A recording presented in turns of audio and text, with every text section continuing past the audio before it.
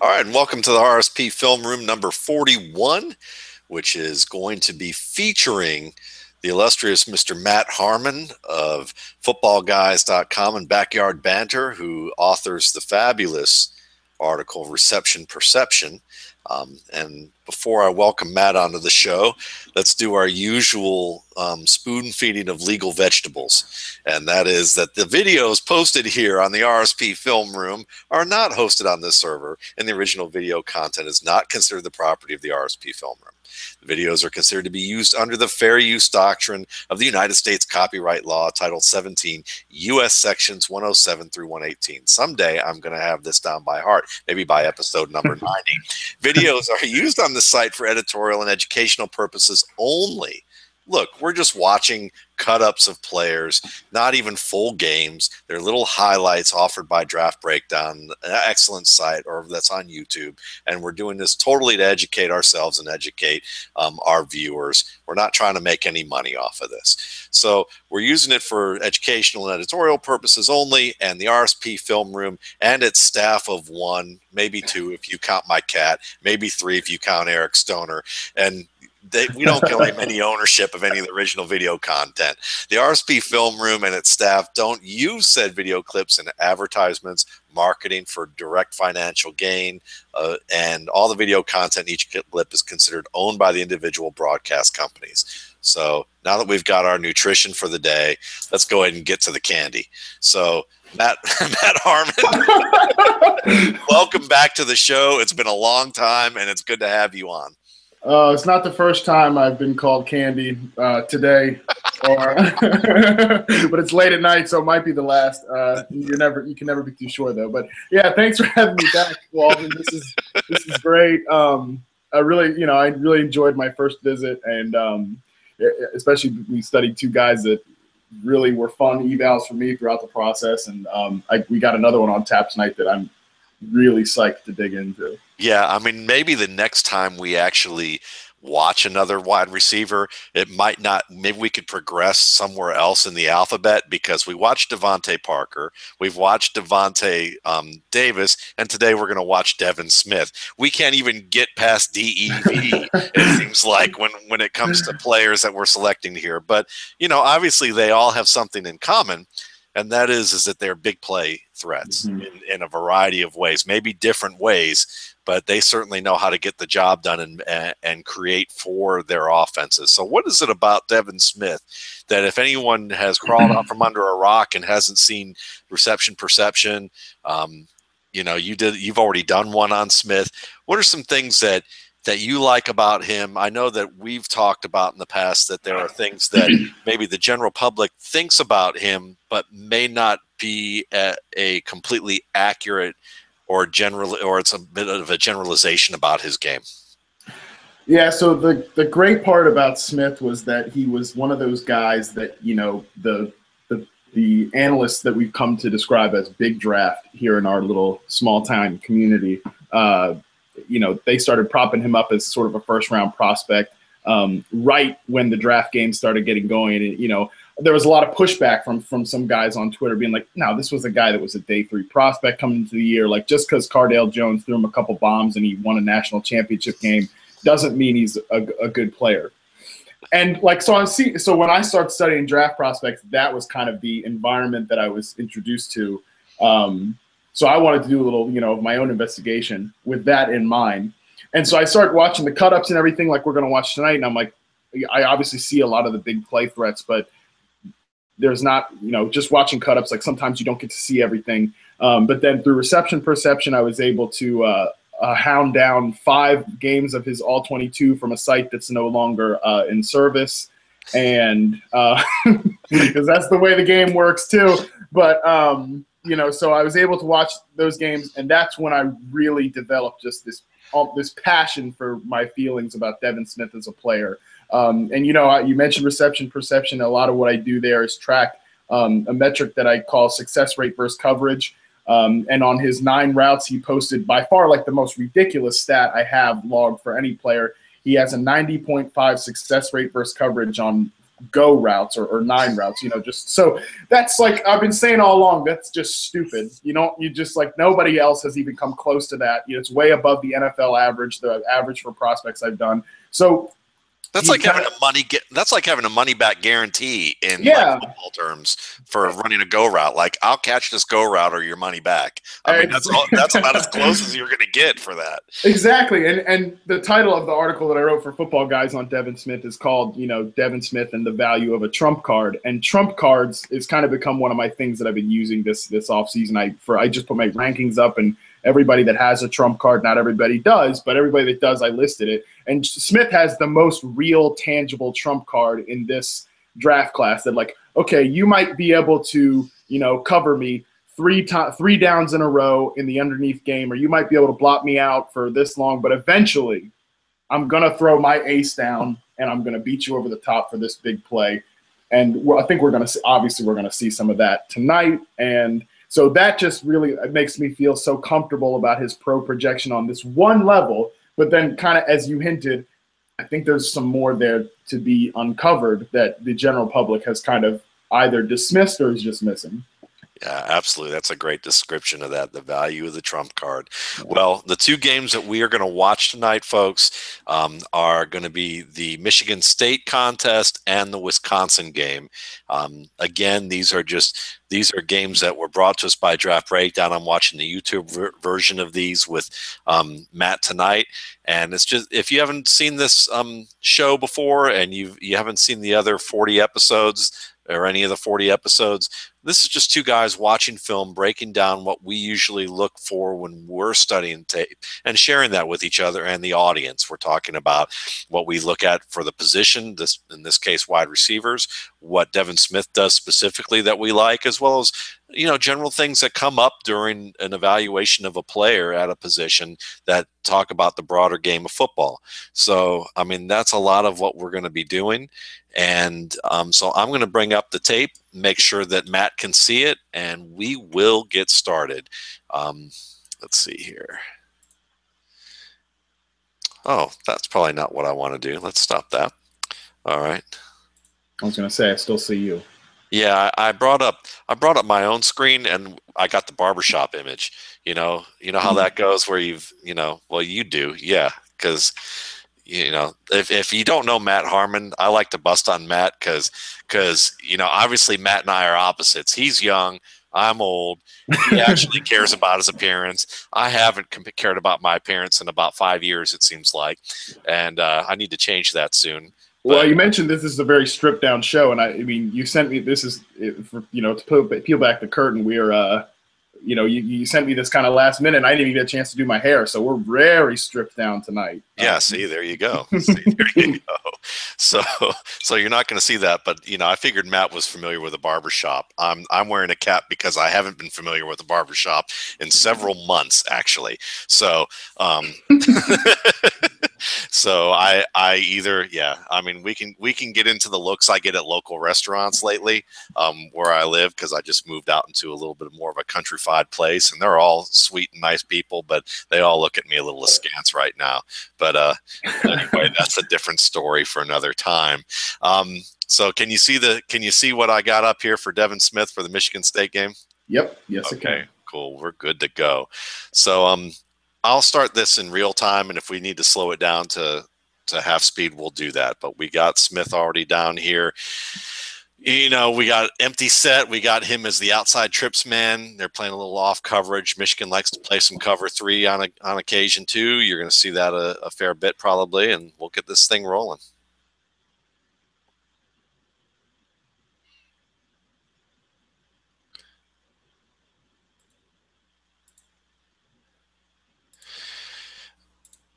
Right away, I mean, one of the things, again, we're facing off coverage here, but one of the things I particularly like about a receiver is just how they either attack the ball or how they pull the ball in.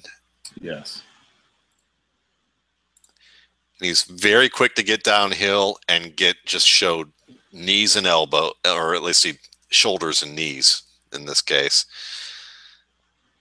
Yeah, there's a lot of intent in everything Smith does, and I think this is a really, just right off the bat, a really good example. You know, he gets his hands up, corrals the pass, brings it right in, and gets that shoulder down. Yeah, and again, these are little things that really do separate the pros from good college players. Yeah. And you know, I just did a show with Kyle Krabs on Max Williams, and it's some of the same stuff. It's like he's always a half step ahead. You always see him doing the next thing, like at this play. Watch him make the catch, turn his head. Now you might say, well, you know, this is how they drop footballs, when you turn your head before you bring the ball in. And that's true. But at the same time, it's important that there's a fine line between not doing that. And, you know, if you can't do that to some extent, you're not going to be able to get downfield and be prepared and protect the ball and earn yardage like this and get the first down. Yeah. I mean, look at how quick he does everything too. Like, just between a couple clicks there, he's in the air, then he's on the ground, and then he's across that yellow line. I mean, it's boom, boom, boom. Yeah, and turning that shoulder away, turning the ball carrying shoulder away. That's just, see, to me, it's those little things that you're like, you are quick enough in the mind and in the processing ability to be a pro. Yep, I like that, and like just right off the bat. All right. Moving along.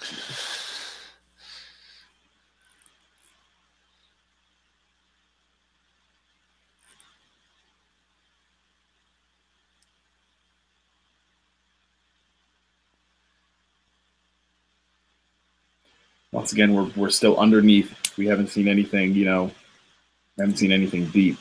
No, none of that. Not yet. I'll speed this sucker back up a little bit.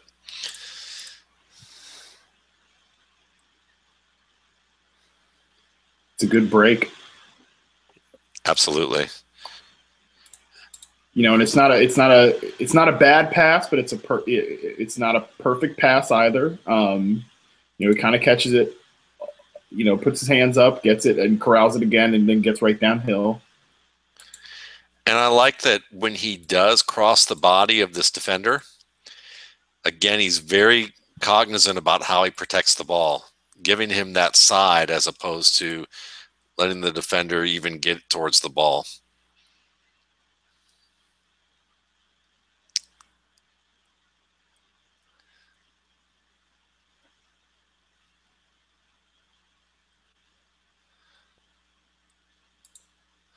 Again, you know, and these are the routes that, you know, these are the routes you got to win and be consistent at being able to catch if you're going to set up some of those deep balls. Yeah, if you're gonna get so much cushion, and you see that a lot with deep guys, you're gonna, like you said, you're gonna have to have these sort of things to keep to exploit that. There are some NFL deep threats that I've charted that haven't been able to do the same thing, and you know, it kind of takes away a little bit of that advantage. Yep, absolutely. And this is you know, watching this route here, you know, again, willingness to work with his teammate. Mm-hmm. Doesn't work out, but you know, Brutus is upset, but that's okay.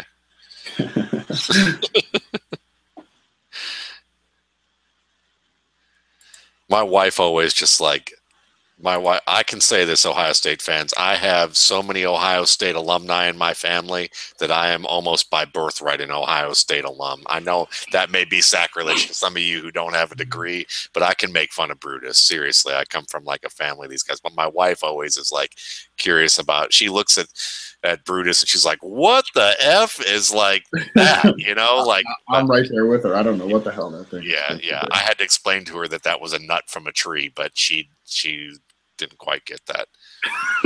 She's a Tar Heel, so. I respect that. You know, Carolina ties here. I respect that. Yeah, she's a Tar Heel, so.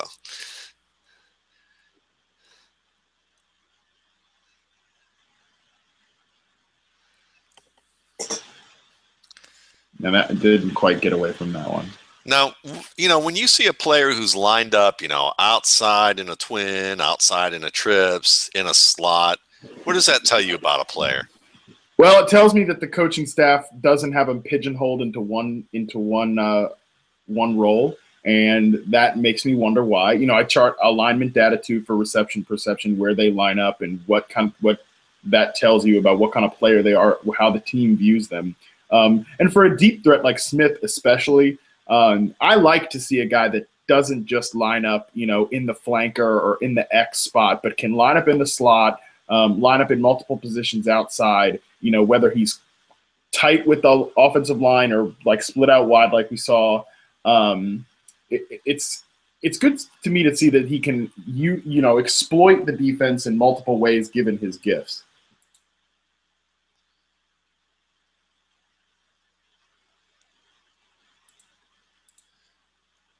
And that's a fine play right there. This is really important too. It's kind of the first we really get to see, like a good example we get to see of his fearlessness, and I think that's what separates him in my mind from other, quote unquote speed receivers or deep threats, is that he's really, really comfortable in traffic. Like these sort of things don't bother him, with the safety or the defensive back lurking over top of him. It actually looks like a corner, not a safety. I can't really tell from a broadcast angle, but yeah, I think it's a safety on this case. Yeah, it looks like you're right. And just like having that guy present over him, that doesn't affect, that's not in the back of his mind. He's still making the catch. Yeah, and there's a number of things I love about this play, because when I think of guys who play just the deep threat role, I think of guys like James Hardy back from the I don't know, for Indiana, who went to Buffalo, and I think of guys like Goodwin, Marquise Goodwin, who also went to Buffalo. So again, they got it right with Sammy Watkins. Let's see if they can. But when you look at a guy like Smith, things that can tell you that this guy can be a good interior route runner, a good guy in between the hashes in the middle of the field, way he sets up a route. Yeah. Off the line, you see this drive phase. This is what you call a drive phase, where you have the pads over the knees or over the toes even. You're in that sprinter's drive, get off the line. You want to keep that as long as you can through the stem to force the defender to play off and be sold on the fact that you are trying to go deep, which isn't hard to do when you're playing Devin Smith, because he's established how good of a deep threat he is, but you always want to be selling that. Mm-hmm. And that helps him make his turn. But we don't see the break. But watch how flat that break is to this side, and that he does not leave his feet on this play. That's another thing that I see a lot of guys do in breaks like this, where if it's high, even if it's just chest high or at helmet height, they tend to leave their feet when they try and do it. He gauges his ball well. He doesn't leave his feet. It allows him to actually, make the catch without getting knocked around too hard. Yeah, and this isn't an example of what a lot of people would think of with ball skills, because I do think that his, and you see this a lot on a lot of other plays, but you would think that, you just reference ball skills as sort of a, the deep catches and making contested passes. But things like this also, I think I categorize with ball skills, being able to judge a ball, bring it in, and not worry about the traffic. And also, like you said, make those smart decisions, process whether to, you're going to leave your feet or not. And I think, like you mentioned, he makes the correct decision by keeping the foot planted, making the catch, and then continuing downfield. Yeah. Now this is this is one of those. This is another nice aspect of his game, is special teams. And you can see some skills even from a punt formation, where you have him here at the 50, and watch him, kind of use a release move here. He dips the shoulder, dip and rip, basically right here with this move. You see the dip, and then use that one arm to rip up. We'll see if we can do it in slow-mo one time. And this is the type of thing that does translate to releases off the line of scrimmage. Dip, rip. And you see the hand clearly uppercut up like that. Yeah, he uses his arms really well. There's another, I don't remember what game it was, and actually I don't even know if he was targeted or not. But there's one like curl route in one game where he really does that sort of arm over move where you leave the defender in the dust, and then you present your full body back to the quarterback. And yeah, he has really good technique with his arms, which is underrated, to be honest, when you talk about receivers. Yeah, I mean, it's very important because if you're facing press coverage, you need to be able to get that separation early so that you can stack that man where you're getting your body behind the defender.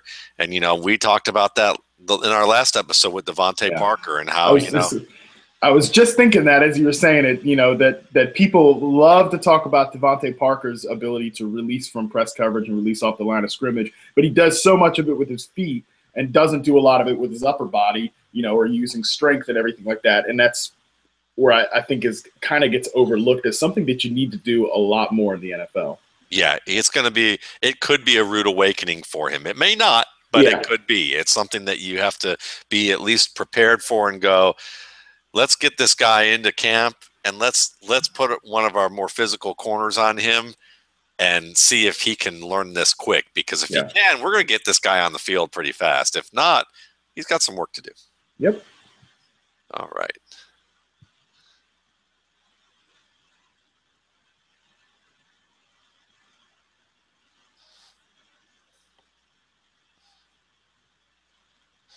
Here, now we're talking. Yep. And again, this is all we see at this stage, but the hands are pretty late. They just come up and the ball is almost over his head. Yep. And that's a nice angle. Yeah, it really is. And good control of his body, just slightly to dip to the right.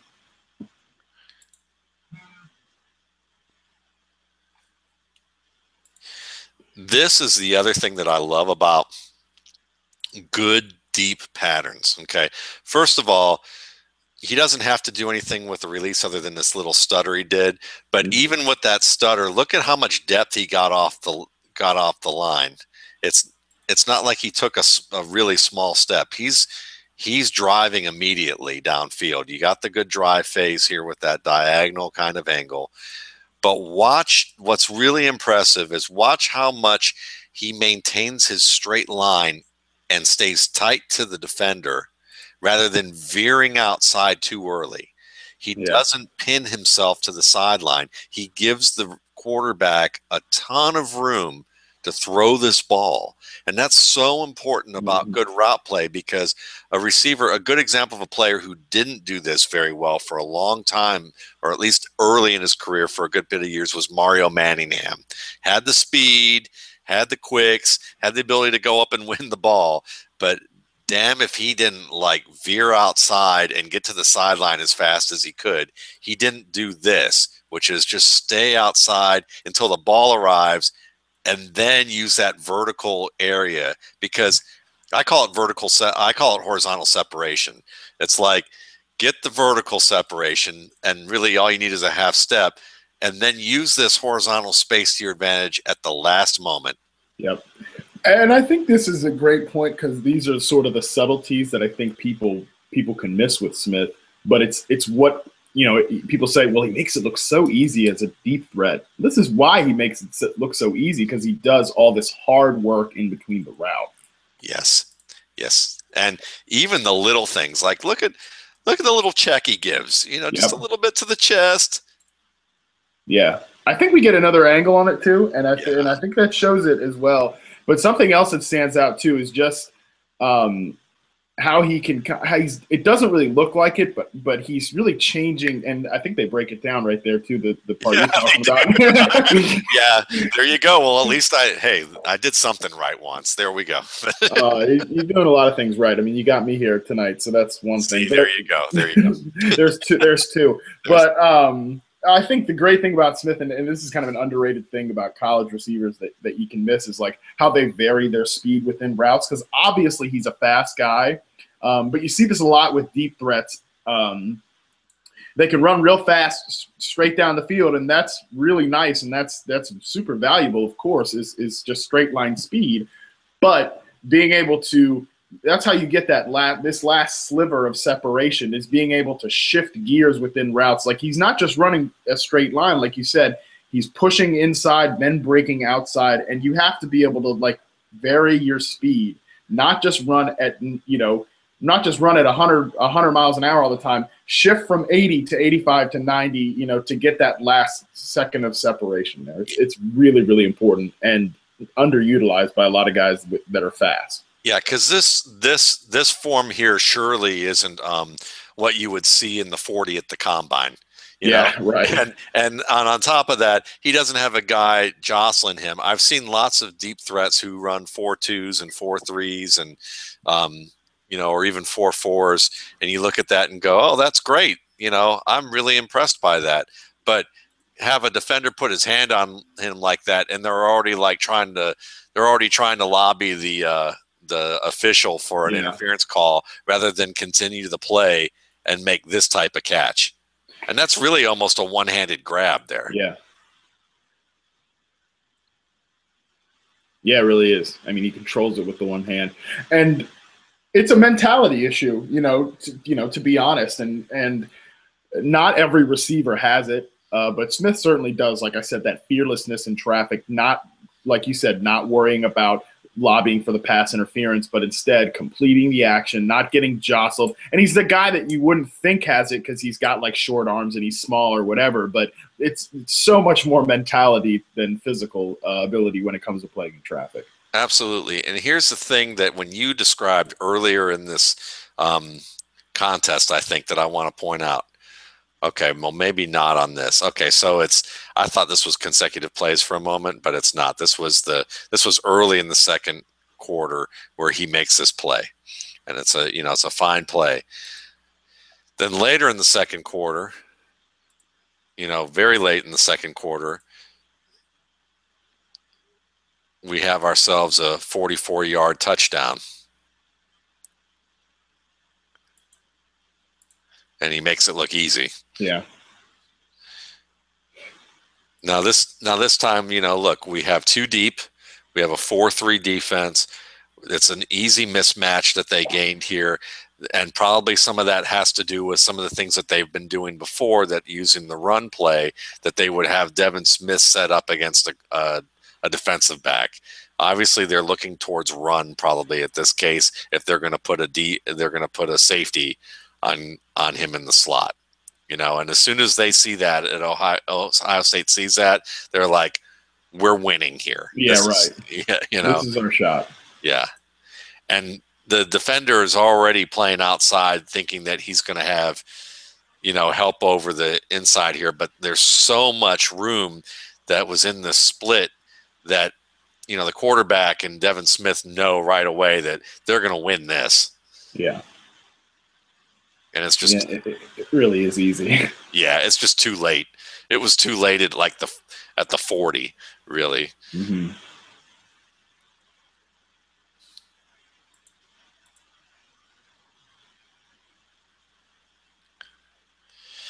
No, we're not gonna talk about that because I want to see more blocks before I say whether or not he's a good blocker or not. Right. Yeah. That was not a good play, but we won't judge him on the basis of that alone. That was just a mixed diagnosis to begin with, and then it just all water trickled down. Well, here we go, blocking on a screen. Yeah, that's a little better effort there. Yeah, definitely. Gets a good pop. Yep, that's better. Absolutely. And I don't remember. I know his bench press at the combine was either really good or really poor, but I can't remember. And bench press in general is not a great example of strength, but it is something to note. Yeah, absolutely. You do. I mean, that is something that is helpful. And I think, again, it's an area for a wide receiver, you're going to probably have the greatest opportunity for improvement is upper body strength. So as long as they have the basic size, and I think Smith does have enough size that you look at him and say, when you're in the 190, 200 pound range, you're big enough. Yep. Yeah. 196, I think. Something like that. Yeah. Now, it's a different quarterback here. Good point. Yeah. And last time it was with JT Barrett, and all the games that I have for reception perception were with Barrett. And so this is kind of the evolution of what people thought about Smith, and it has a lot to do with the quarterback because he can do this. Yeah. And even right off the bat, I mean, again, selling a vertical route. Yeah. What's funny is this route, look how far over his pads he is on this. This Right. could be a little bit of a tell even if he's doing this consistently, but I would say not really, because what we've seen is sometimes he's this far over, sometimes he's not, and even on deeper routes he's not always he's not digging that deep. No, he's not. That last, I mean, the touchdown we saw in the Michigan State game, he was definitely not over his pads like that. And that was an easy attempt, but okay, then this is good. And now I'm talking over myself, but that's all right. But this is good. You really like to see this. This is where he's kind of tracking where the ball should be, not where he's going. And again, just sees that the defender is looking into the back, into the middle of the field, and cuts outside, gives himself an advantage, even though it ends up being a contested situation. Yeah, and it's a nice setup of this route too, where he knows this route's going to break outside. Yeah, but the defender's playing that outside position, and just enough of a dip to sell that, and that was all it took. But I love this part, like you say, because this is, again, consistently now. We've seen this on 2 passes at least, where he's got a man on his hip and he's got to win the ball. But this time he's breaking inside to do that. Well, and this is go ahead. I was going to say, and this is really nice position because, he doesn't reach out to win the ball, but he posts up and gets his back to the man. And it's like, you're going to have to go through my chest to get this ball.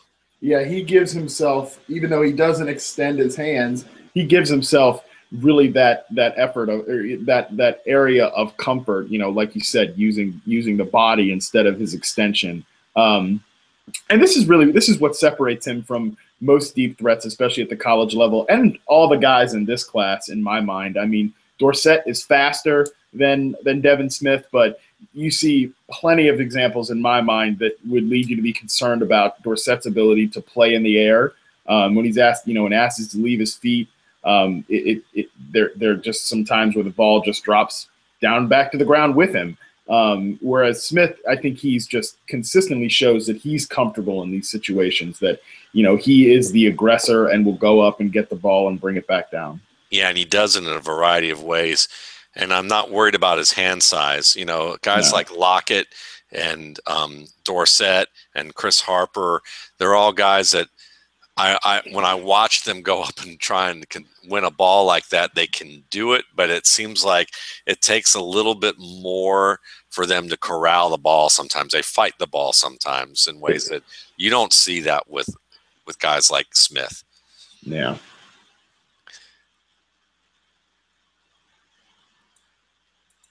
And if you say to yourself, well, why is this punt play so important? Why is it important to show these types of plays? Because isn't he going to be a high enough pick? And the answer is yeah. But Brandon Lloyd was a good college football player.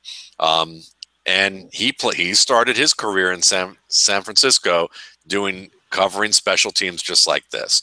He got on the field because he was blocking punts for the San Francisco 49ers. So, even guys in the first 4 rounds of a draft oftentimes begin their play on special teams.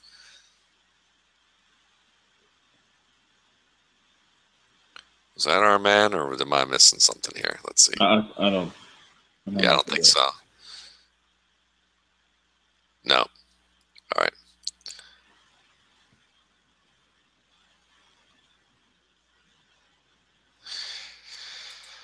That was a late diagnosis. Yeah, not good there. Yeah. And this is, again, 2 plays where we've seen a diagnosis where he was a little late. These are difficult diagnoses to make in space like this. Yeah, right. But it's something he's going to have to get better at. Yeah, absolutely. Especially if, one of the big values of having such a deep threat is they stretch the field for the running game, But if you're going to run to that side, then with all that extra space, you want to see the receiver, help out by throwing a good block. Yeah, absolutely. Especially on a run to the side where the guy makes the play. I mean, this is like you said, I love the fact that you mentioned this, the value here. All this, look, you're basically getting an 8-yard cushion.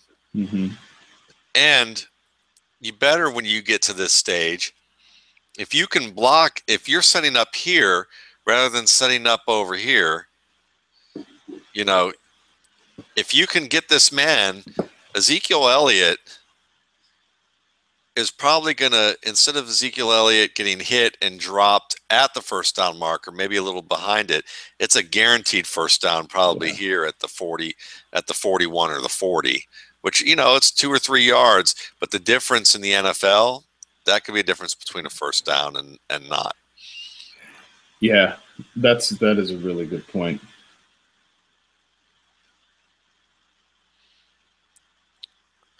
Here we go again. When I was in college, my friend had a synthesizer, and we would watch Raiders games with James Jett. I don't know if you know who James Jett is. We covered this when we met. I don't know any of these players that you talk about. James Jett.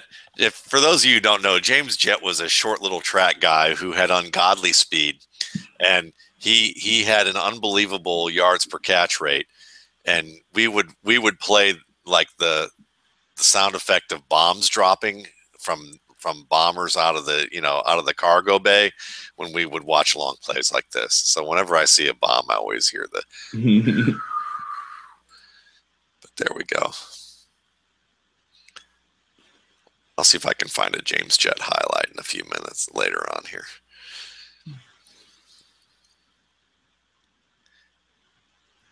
Another break inside, come back out.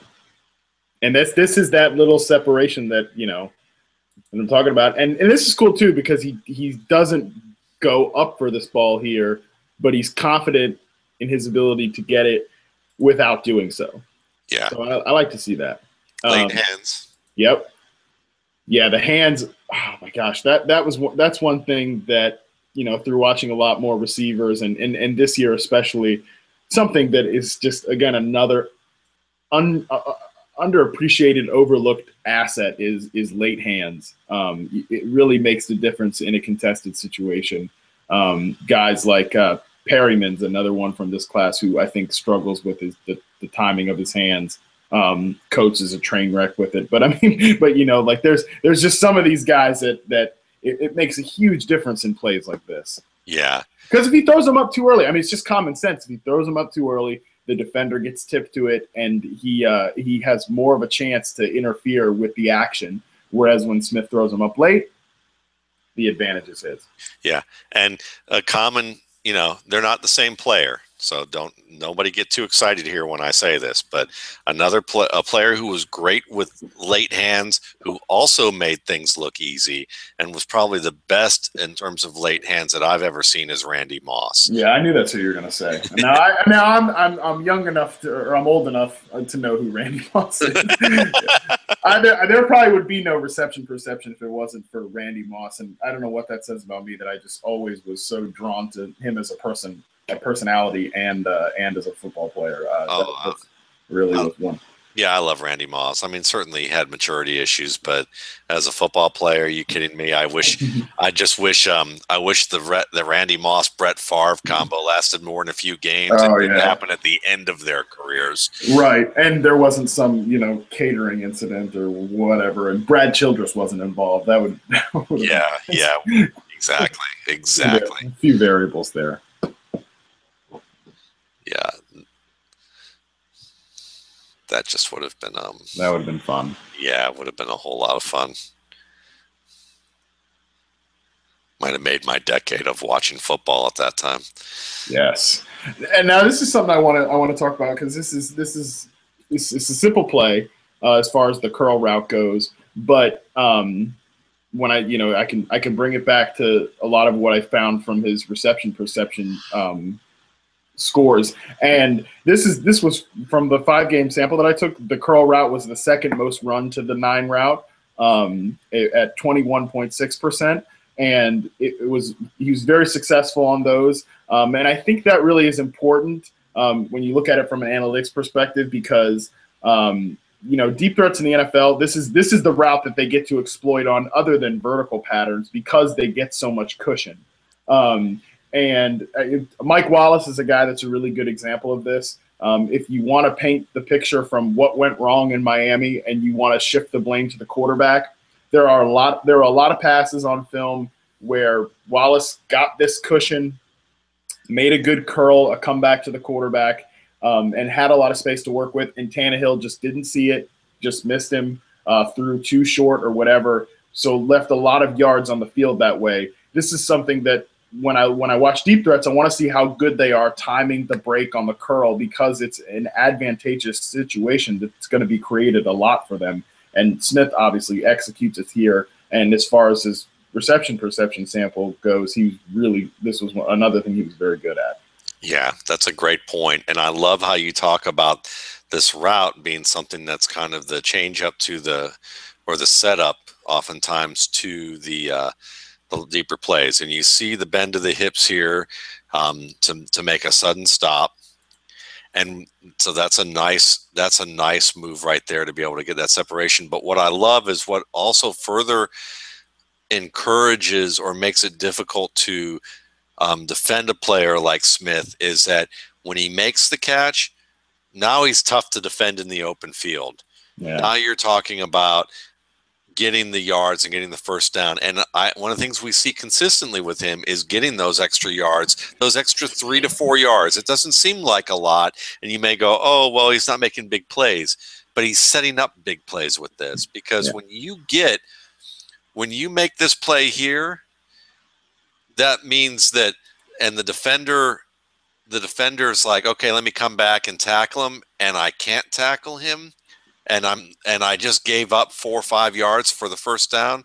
That means next time I might be tempted as that defender to have to play him a little tighter, because I'm giving up these first downs left and right, and I'm getting slowly killed. So now I'm going to play him a little tighter, and now Devin Smith's going to blow by me. Yeah, then you're going to get toasted. Yeah, I mean, you're totally right, because you can't give up these plays as a defense, and you can't give up first downs like this, trying to play the long ball. But then you're either going to you're going to have to play tighter, you're going to have to allocate more resources over there, and then that obviously opens things up, on the other side of the field or in the middle of the field or whatever. But yeah, the ability to capitalize on these plays is so important when you're watching a deep threat receiver. Yeah, it's the game within the game, as you said, allocating the other resources, maybe at the safety, or, again, it's like the slow death. Some players, some coaches are going to like, yeah, you can play off on him unless, by the third quarter you've given up 6 first downs. Now it's time to play a little bit tighter. Right. But if they might have scouted a guy and go, he's not going to get you much after the catch and you can come up and tackle him, and it should be okay. And then they'll feel okay about, setting up 2nd and 8s and 2nd and 7s. But, when you get first down after first down like this, that becomes a bigger problem. Yeah, and this is the cool part about Smith and why he's really become one of my favorite players in the draft, just from a guy that I've really enjoyed evaluating, and also that I feel like I added something, or I tried to, whether anybody's listening or not, whatever, I tried to add something to the conversation. Is like, he's really the perfect example of a player that, just because we didn't get to see it a lot, you don't see a lot of those plays. You don't see him in space making guys miss or whatever. Just because you don't see it a lot doesn't mean he can't do it. Yeah. And that's exactly true. And I think that this is the case where when you're looking at skill players, oftentimes people are so used to what you see is what you get with the player. Like, you see one game and you see a lot. But I think that when it comes to, certain things like this, you can see different samples. And even if you see a play or two where he definitively shows what you're looking for, that's good enough. Yep. I mean, we certainly see that when we're talking about defensive players or guys at the line of scrimmage. This is a nice double move. You see, again, selling the shoulder and getting downfield, and it's going to be a really nice catch, in tight coverage. He's having to wait on the ball because, again, this should be a ball that should be placed about right over here where his back should be to it, and she should just be able to run under it. But he has to make the tough play. And he does. Yeah.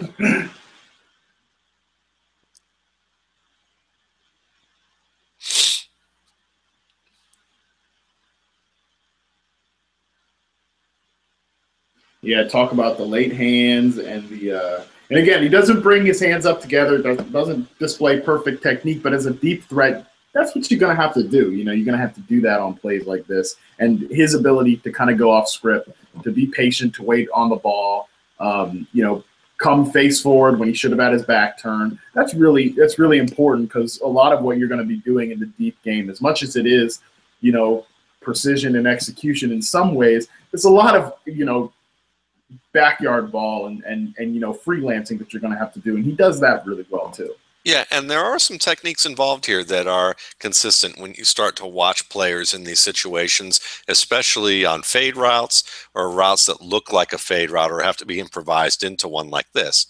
One of them is right here. See how the hand's on the top of the shoulder? Yeah. See how this hand is coming up high? He's not leaping into the air with his hands, but he's getting his hands over the hands of the defender so that when it's time to leap, his hands are going to be free of the defender and not being able to be pulled down where the defender can have his hands over the biceps.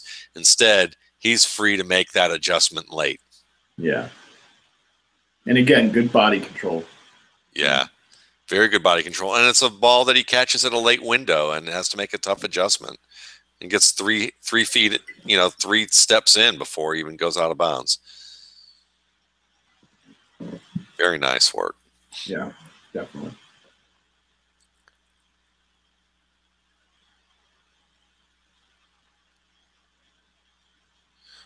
We're seeing a little bit of this tighter coverage too. The last 2 plays, or at least guys lining up close to him on the line of scrimmage. Absolutely. More punt team coverage. I'll never be comfortable seeing a punter wear like a double-digit jersey, like 95 or whatever, like this. But it's a story for another day. Yeah, he's not He's not Ernie Nevers here. I don't know who you're talking about. I shouldn't even know who I'm talking about with that guy. Trust me. My grandparents probably don't even know who I'm talking about. So I don't think I know anybody named Ernie. Now Chase Stewart would know who Ernie Nevers is. No, and Chase is closer to your age than mine, but Chase is abnormal. Yeah, so. Chase is weird. Yeah. Don't tell him I said so, because he's pretty cut too. So don't tell him I said that. We can both take him.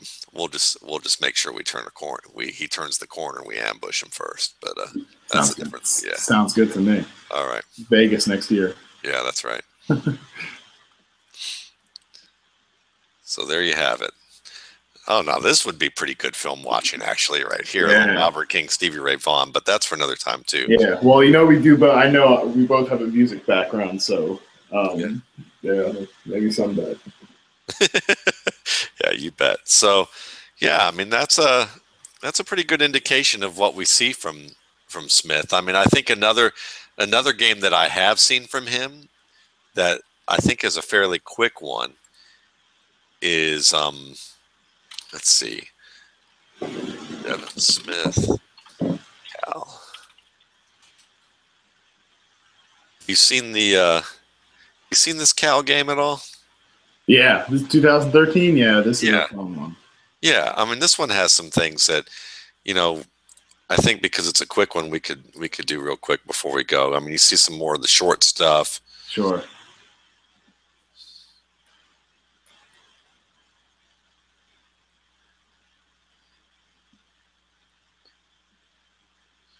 No, that wasn't short. Yeah, absolutely. But I mean, again, they set up that screen and then they go to the deep ball, and now we get his 4th quarterback he's worked with in 2 years. But I mean, certainly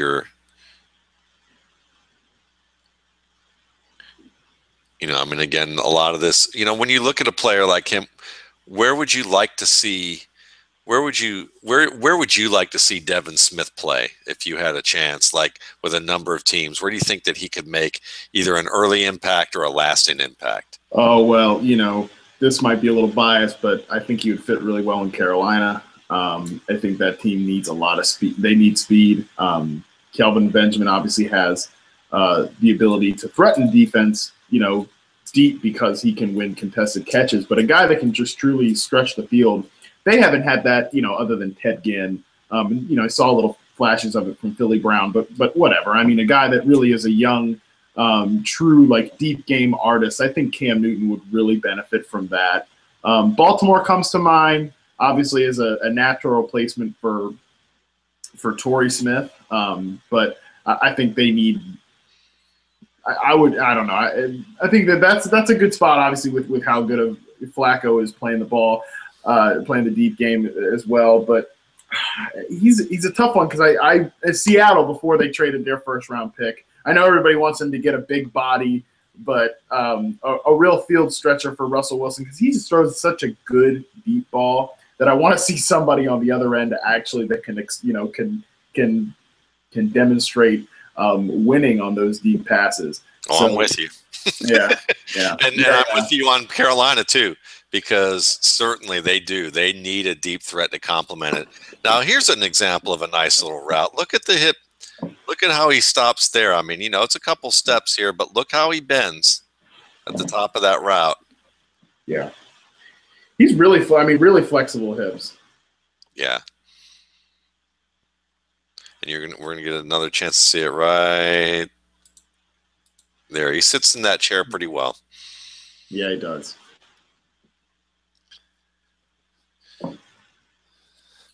Yeah, I definitely agree with you with those choices. I think, if they were ready to just, another team, well, Torrey Smith is in San Francisco, so, probably not there, but I don't want to send I don't want to send any receivers to San Francisco, to be honest with you, with what they've got dealing with behind center right now and the limitations, but it's another topic. Sure, I understand. But certainly, there. Anybody who's looking for a deep threat with a guy who can also,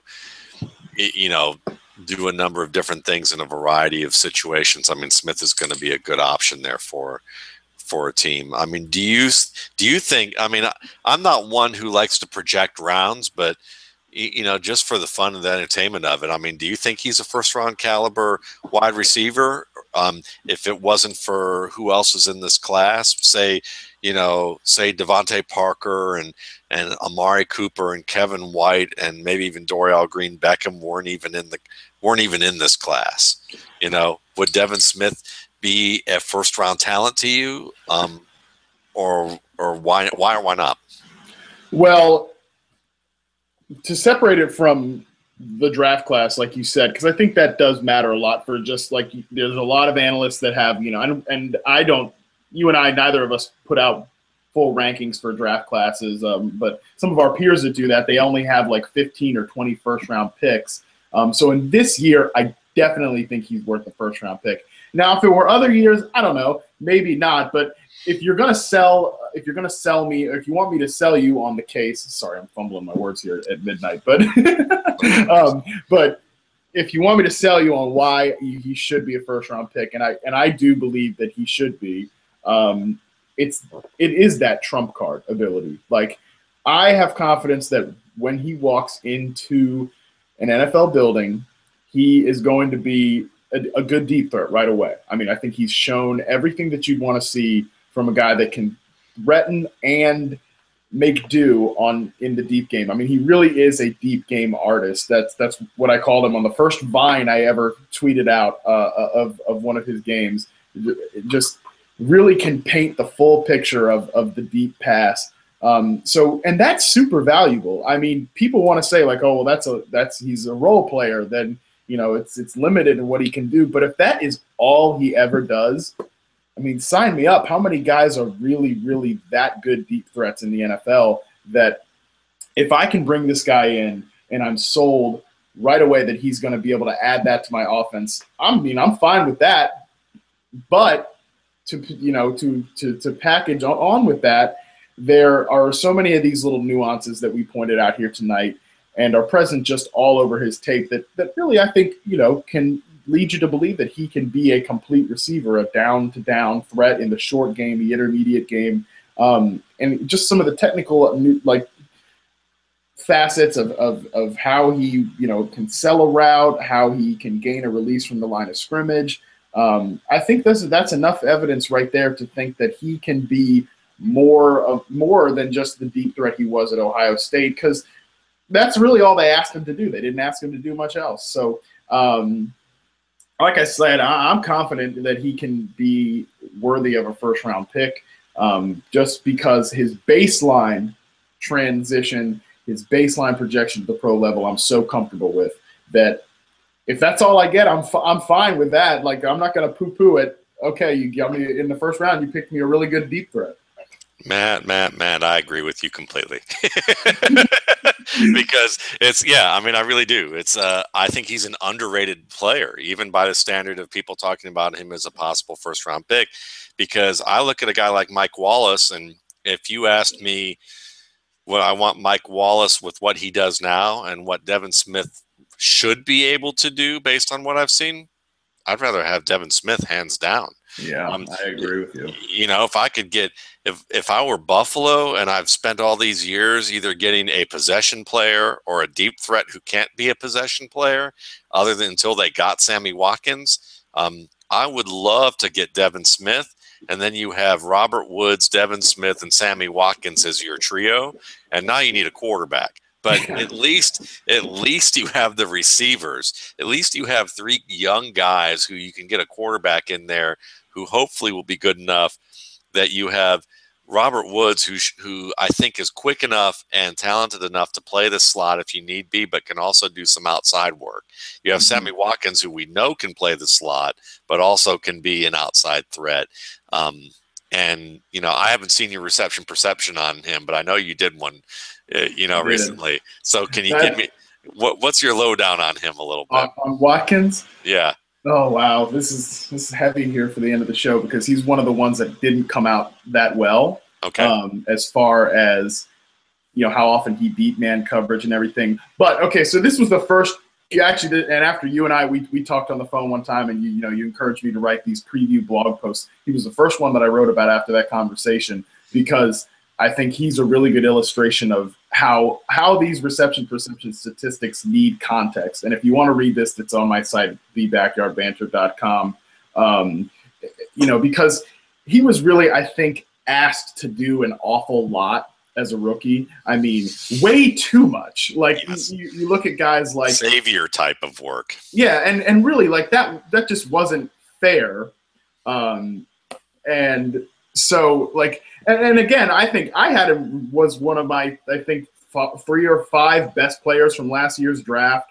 And I still feel comfortable that he's going to be a really good player. Like, and this is the problem with anything on Twitter these days. So I wrote a quote unquote negative article on Sammy Watkins. My reception perception data didn't look favorably on Watkins, but like I say in the article, everything needs context, and just what he was asked to do for what he was coming out of Clemson. Because I think you and I can agree that while he showed plenty of potential to be a great route runner, a great technician, that wasn't what he was being asked to do as a player at Clemson. And so then expecting him to jump right in and be a number 1 receiver was too much. And that's why he had a well below average success rate versus man coverage score, because he's having to go up against guys like Revis twice a year, all these other really good corners with, basically being asked to win one-on-one isolation situations, and he just wasn't ready for that. Not to mention he wasn't healthy for a lot of the games last year. So while I am definitely from like a dynasty perspective, and that's where I've done a lot of these wars, is like I'm saying, if you haven't altered your expectation of Watkins as a dynasty asset, given what these other 2 guys have shown you to this point, I think you're being a little foolish. But I still am confident in him being a good player, despite what his reception perception statistics show, just because I believe in his talent. I just think that I'm a little concerned after what I saw as a rookie, but not so much to like completely pump the brakes or get out now. As far as a fantasy player goes, it's different because the situation is just such a train wreck. But and my interpretation of what you just explained and what I know is very similar, but it would just be to add this is that what scares me isn't his ability. What scares me is his fit. Yeah. Because they had a quarterback change. He was injured. And he was asked to go against top guys, even top receivers. Oftentimes in their first year, some of the top rookies don't have to face the number one guy all the time. Now people might go, well, Odell Beckham. Well, Odell Beckham played out of his mind. Yeah. He's an exception. That's great. But still, Anquan Bolden had Larry Fitzgerald on the opposite side of him. Randy Moss had Chris Carter, so Mike Evans had Vincent Jackson, if you're talking about a recent example. Exactly. So you're oftentimes looking at those scenarios, and you have to understand that they're not drawing the top corner all the time. So Watkins is facing that, and now they don't have really a quarterback that's an established guy, and they have Buddy Ryan coming in. Right. Or not Buddy Ryan, but Buddy's kid. Rex Ryan. Rex, Sexy Rexy. So now they got Sexy Rexy coming in, and we've seen how just dynamic offenses have been with this defensive-minded head coach and who he chooses as coordinators. And I would be worried too as a dynasty owner to a certain extent from a fantasy angle. But at the same time, if they get a quarterback in there, if they can get a good quarterback in there, and there may be some hope. So he's a guy that I think more than anything, it's a more of a caution. You're holding him, or you're downgrading expectations, but you're keeping one foot still in the hopeful area, because if the right scenarios come into play, he could be a buy low in an instant. Yeah.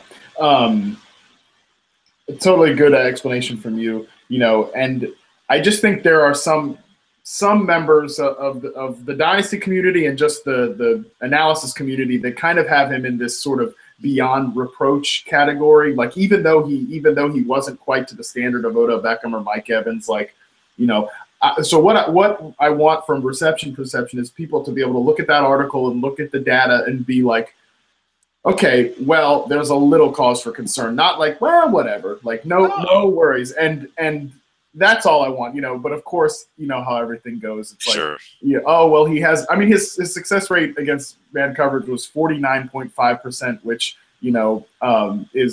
that's well below the average. But like I said, I think that paints a little cause for concern.